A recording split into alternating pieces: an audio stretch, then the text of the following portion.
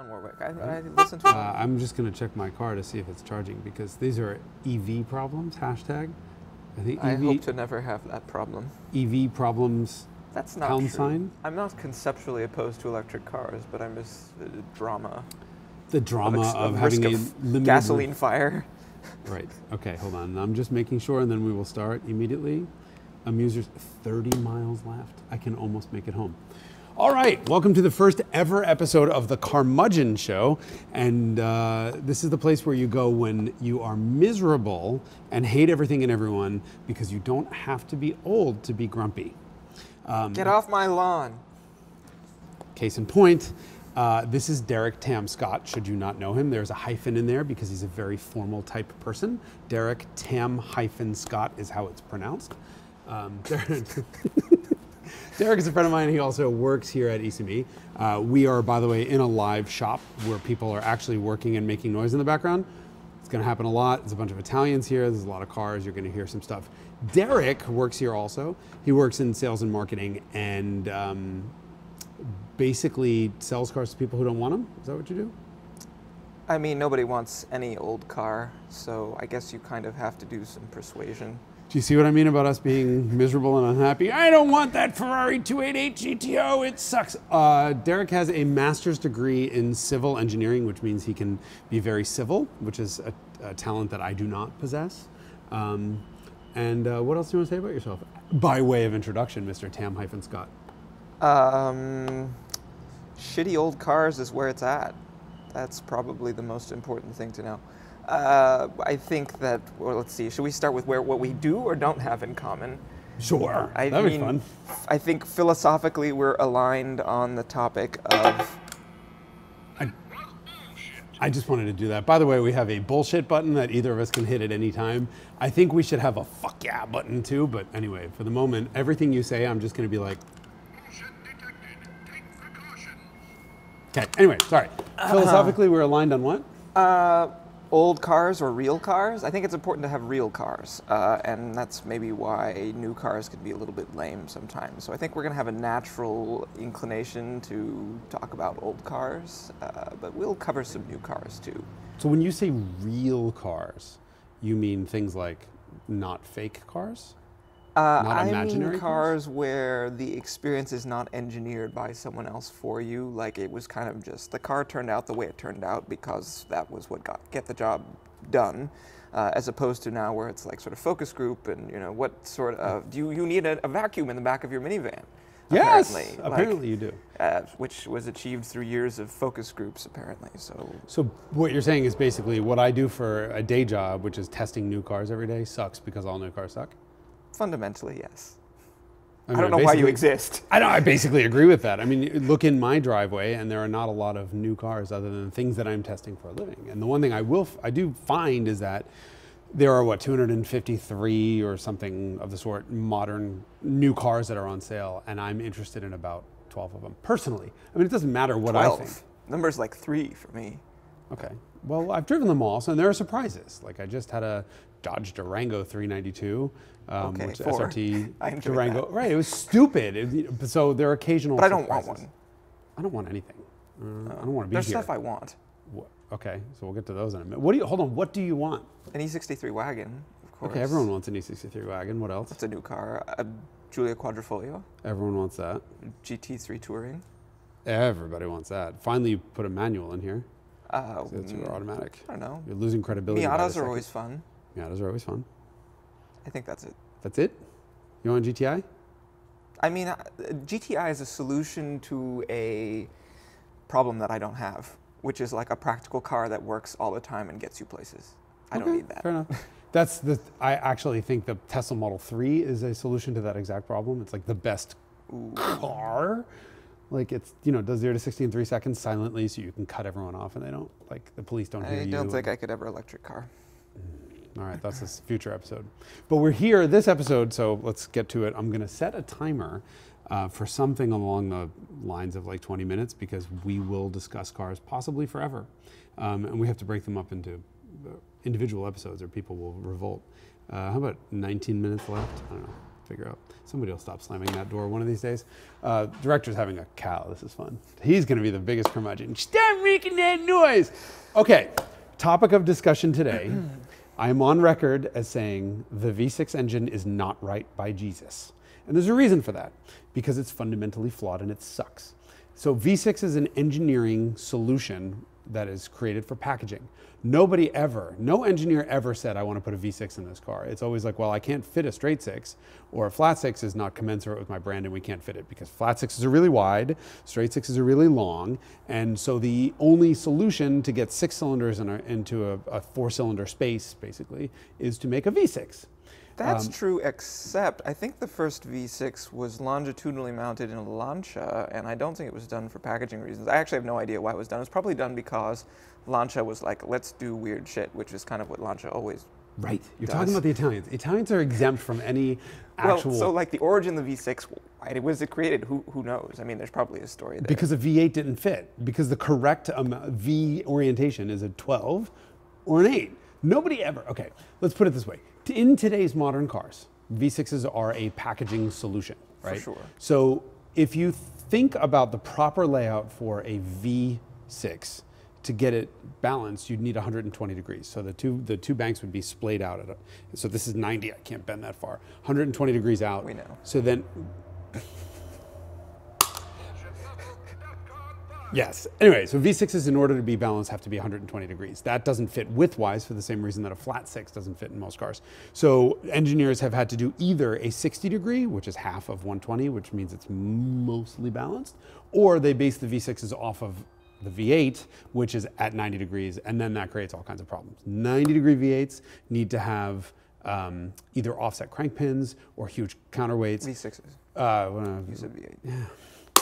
I'm just going to keep hitting the bullshit. Yeah, you know what I mean. So 90 degree engines have to have balance shafts. 60s have to have flying weights. I mean, they have all sort of inherent problems. Plus, unlike a straight six, you have 2-cylinder heads, so twice the complexity, twice the cams, twice of all the other bullshit. Twice the head gaskets to blow and valve covers to go. And then you have, no matter what you do, you have vibration issues with cars. And V6's mechanical noise always sounds like shit, because internally the engine is trying to rip itself apart. Almost always. Okay, so that's why we're going to go for that. Here's the problem that I have with the V6. Not only is it not right by Jesus, so I should hate it. There's one that I really, really, really, really, really love, and another one that I just learned that I really, really love, and I kind of feel guilty about that. How is that? Is that a struggle for you, Jason? Yeah, guilt? It's cognitive dissonance. I know I should hate something. Like, I know that I should hate Reese's peanut butter cups because they're terrible for me, but they're fucking delicious. So I have this dissonance as I'm shoveling them down my throat. Like, I really should stop eating this. I shouldn't have that. No, but my point is, there is a V6 that has existed for quite some time that defies the V6-ness of all the V6s, which is the Alfa Busso motor. Mm-hmm. And I know you have some strong feelings on this. I do have strong feelings. I've owned 2 Busso engined cars, and they both sucked for different reasons. The cars or the engines? The cars. Okay. So the engines were superb. You buy the car for the engine, right? Which is true actually for most Italian cars. Not most, but Italians always get engines right. Like, always hold on. No. So this is a perspective that is anchored in probably 1980. Okay.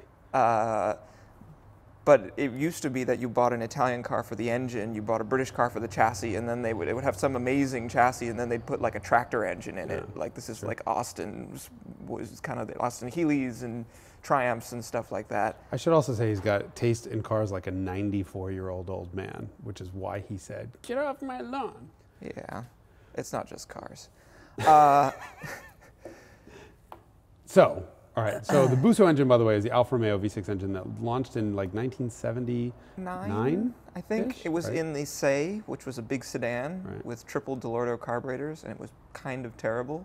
Okay. And then they put Bosch Matronic on it, and then it ended up in the GTV6 and the Milano, known as the 75 everywhere else in the world, except for here. And then in the 164, And the 164. transversely in front-wheel drive form. Yes. And then in a bunch of other stuff, and it started out as a 2.5 was the biggest initial displacement. Correct. There was a 2-liter version. There was with turbo on it later on. Yes, there was a that's right. 3-liter and then a 3.2 with 4-cam. There was 4-cam, 3-liter, and a 4-cam. Yes, you could get a 2-cam or 4-cam 3-liter. And it sounds like sex. It is. Yeah. I mean, it's just like the best sounding car. No. Here's the thing about V6s though. Intake and exhaust can sound really good. It's the mechanical noise that sounds like shit. So we all know that Infinity VQ, which sounds exactly like an R32 Volkswagen, which is a VR6, which is not a V6 because it only has one cylinder head. But the exhaust can sound really good, but the Busso sounds good all the time. Like everything, right? Yeah, I mean, I prefer, this is controversial, I prefer listening to it to a 60s Ferrari V12, except for the carburetor noises. When it's got the right exhaust. It's sensitive to exhaust. When they're the like, Busso is. The Busso is. I mean, everything is. I've never heard a Busso sound bad. You're not going to talk about my GT V6? That car is terrible. That car, I should apologize to you. I'm very sorry, but I'm going to rip your old car to shreds. That was the worst driving fucking Alfa Romeo I've ever driven. Possibly the worst driving modified car I've ever driven, period. But the engine actually sounded great. And we have videos of it. We can probably throw a video in here or something afterwards. But oh, yes. There's the one video that we took on a rally up a hill. We'll pause for that.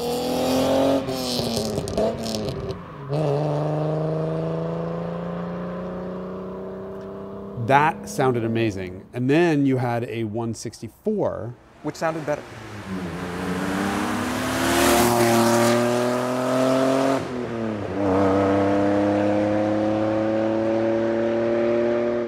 Which sounded better.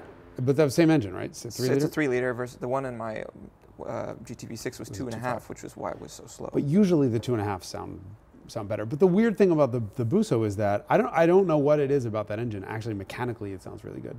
So it's not, I mean, the videos, it's mostly the exhaust that we hear, but the car sounds really good. So let's think about this. What V6s actually sounded good since the dawn of time? Anything Italian. So Lancia V6s. The original, that's the first V6 ever, like Lancia Aurelia B20, B24, What does it sound like? Flaminia. It sounds like a Busso, but a little bit more old and not quite as good.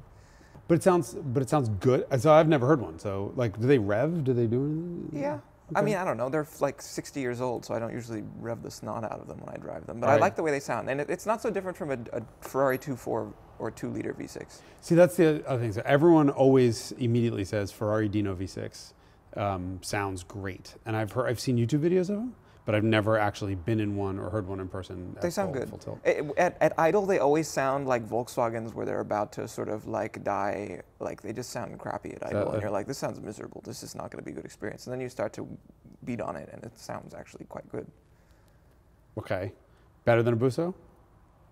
No. No. Okay. So but genuinely good. So you have like some Lancia V6 that no one's ever heard before. And then you had, you have the Ferrari Dino V6 from the 70s. Busso. Yes, which is also used in Lancia Stratos and the Fiat Dino. Okay. And then you have Busso V6 from the late 70s into the 80s and the early 90s. Correct. I'm not counting Volkswagen's VR6. That sounds unbelievable, but it's not a V6. That's it until we get to, for me, there's one V6 that always sounded good was, the VQs sound real. The problem with the VQ, if you've ever driven anything with that Nissan V6 in it, and you've driven a million Camrys, Altimas and Muranos and all kinds of other shit, is the exhaust note sounded amazing, but inside the car, I think I wrote when the G37 came out that I couldn't believe the car sounded like Celine Dion on the outside, but Roseanne Barr on the inside. You get this whoa on the outside, like unbelievable exhaust outside the car, and inside it honestly sounded like marbles in a drain disposal. They were terrible, so I'm disqualifying the VQ. It always sounds synthetic to me, the VQ. Like whenever I hear it, I can recognize it, and you're like, oh, it must be a 350 or a 370 something. Yeah, and it was tuned. It was just exhaust resonance tuning. But then you have the Alfa, the current Alfa Giulia Quadrifoglio, actually sounds really good.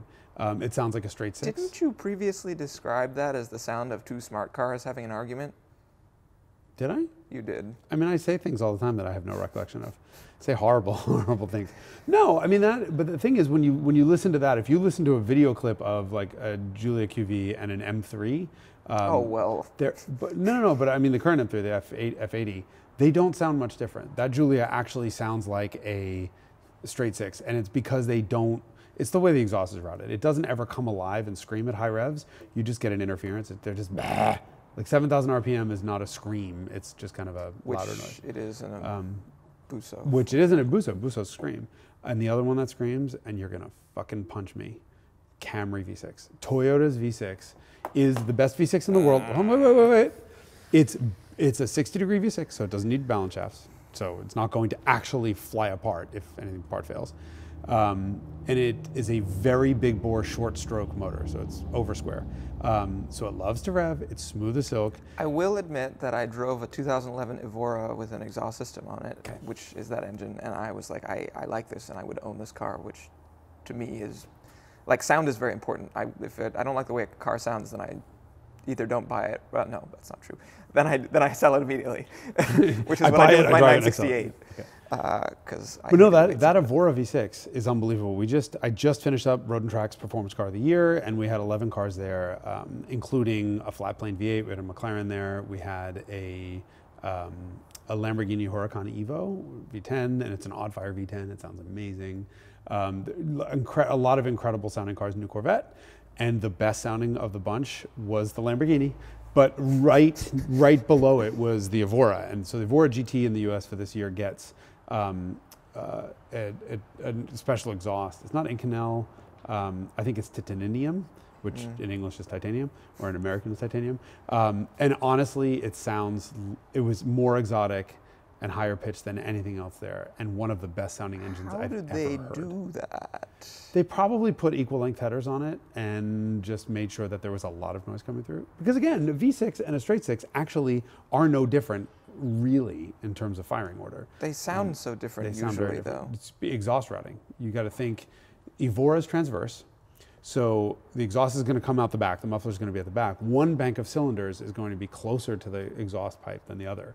So even if the runners are the same length, on one side, on the front side, the runners on the back are going to be different. This is my hypothesis about the front-wheel drive Bussos, because I think they sound better than the longitudinal ones, and it may be because of that exact. It could be that they tuned it for high rev resonances and stuff like that.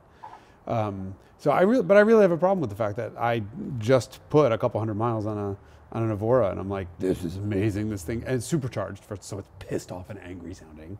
And it sounded amazing in the car, so the mechanical noise you hear is okay, and I think that's because it's a short stroke 60. But I have a really big problem with the fact that, like, I don't do engines in V configurations, because why have two heads when you can have one? It's just double the fucking work. What about V12? That gets exempted from everything. That's what I thought. But I've never, have you owned anything with a V12? Oh, yeah. Yeah, see, not all of us, those of us without hyphens in our names, don't own V-12s either. It was, let's see, it was an accidental eBay purchase for $5,500. What was? The Daimler 6. Oh, the V12. I was thinking about another one. Oh. Yeah, so this idiot bought no, actually you did fine on that. Bought a Jaguar V12, so an XJ12 badged as a Daimler. Yes. Daimler 6. That's right. How was that? The car? Yeah. Well, the engine, really. It's two V6s, right? Yeah, it was like very smooth. You sort of couldn't tell it was there, which is what it should be in a luxury sedan. But it was not that sort of like visceral V12 experience. It was just kind of like I would argue that most torquey. V12 experiences are not visceral experiences. Like, I have a big issue. I just drove a 550 Maranello for the first time, stick. Okay, yeah, that's a sleepy. And it's another sleepy V12. Yeah. And I think V12s, very much like V6s, don't actually sound like much unless you get the exhaust tuned correctly. Yeah, and then you end up with something like a Ferrari 512. Or 599 GTO.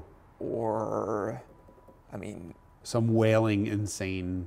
Yeah. What's your I mean, I problem? think modern Ferraris like F12s and FFs, those sound much better even than like a 550. Yeah, the 550 sounded like nothing. I mean, in all honesty, I hit the limiter at 7,500 RPM. I feel bad for the owner of the car. I mean, it was warmed up and all, but I didn't mean to hit the limiter. I just wasn't looking, and it was pulling and pulling and pulling and pulling and pulling, and I had no idea it was $7,000. I mean, I kind of thought it was like 5. I was waiting Well, for what it to about an work out. Aston Martin V12?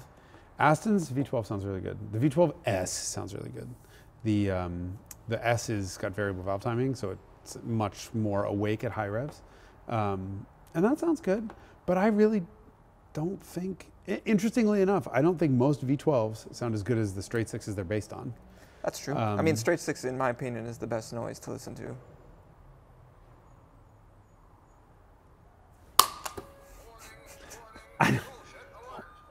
I gave the bullshit alert to buy myself some time to think about this.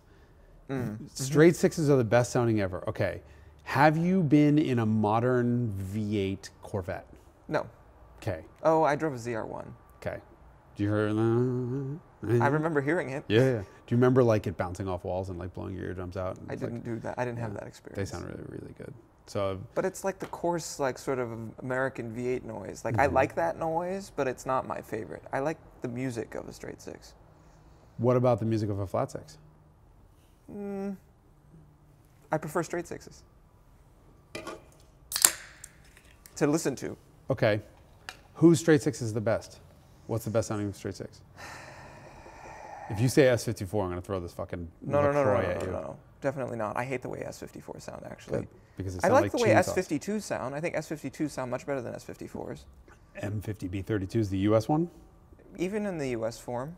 Or like, I mean, any of the motorsports motors, or like 240Zs, but when they're like big motors, like Rebello? 3 liters. Rebello, I had a Rebello 3 liter and a 240Z, and that was magic. That is honestly, so Rebello, Steve Rebello? Steve. Dave. Whatever. There's a dude named Rebello who's the Z car straight six guy. And I've driven a couple of Rebello engined 240Zs. Like one was a 3 liter, a 3.2, or 3 something. It was some big thing. And in addition to the fact that it was like 310 horsepower in a 2,500 pound car, that was one of the best sounds I've ever heard in any car ever. And that's their like crappy single overhead cam motor, because concurrently they were making the twin cam motor, which ended up in the Z432. Right, the S20. And the Hakoska GTR S20. Exactly. Right. That, so the S20, which is a Prince motor, which is a Prince racing motor that Nissan took when they bought Prince, wound up as the first GTR motor, and that is a twin cam. So the Z432 meant it was a Z car, 4 valves per cylinder, 3 carburetors, 2 camshafts is what that stood for. And that made, it was 150 horsepower. From 2 liters. From 2 liters, revved to 7,500. And we're talking 1967, somewhere or around later. Later, 70? I think 70 was the street car, the production car. That is another one that sounds amazing. Think of no power. No power until 5,000. Yeah. From 5,000 to 7,000 is fucking cocaine and wasabi, is what I said in the story on that car originally. All right, so now tell me what V6s sound nearly as good. We have to end this whole thing on a positive note. I mean, I'm giving my own bullshit. The answer is always Busso for noises. I still don't think I've ever owned a car that sounds as good as the 164. It was a terrible car in every respect, except for the way it sounded. And I would pay, I mean, it wasn't very expensive, fortunately, so I would say that whatever I paid to experience that car was just to listen to it for 1,300 miles before I sold it at a loss. But it was worth it. Like, I think that car, I forgave all the crappy aspects of it. I mean, I didn't forgive it enough to keep it. It's hardly much of a forgiveness. But I genuinely I hate you, so I'm going to sell you, but I forgive your terribleness because of how you sounded. Yeah. That was basically the experience of owning that car for me. Okay. Is there anything with a V6 in it other than a Vora that's interesting at all acoustically? Let's think about this. I mean, you just talked about the Giulia. Giulia's up there. I just think of like, no one, Ferrari's coming out with a V6 car, right? It's happening, so I hear. And I just keep thinking like, wow, if it's got the Giulia's exhaust routing, it's just going to be a little bit flat and a little bit, like it sounds good for a V6, but if they're going to have to do what Lotus did on that Evora. And at the end of this thing, we'll like link to that hill climb video of the Evora with that exhaust on it. It's fucking absurd. It's so nuts. It's so nasty. It's so loud. But you know, Ferrari comes out with a V6. What do you think?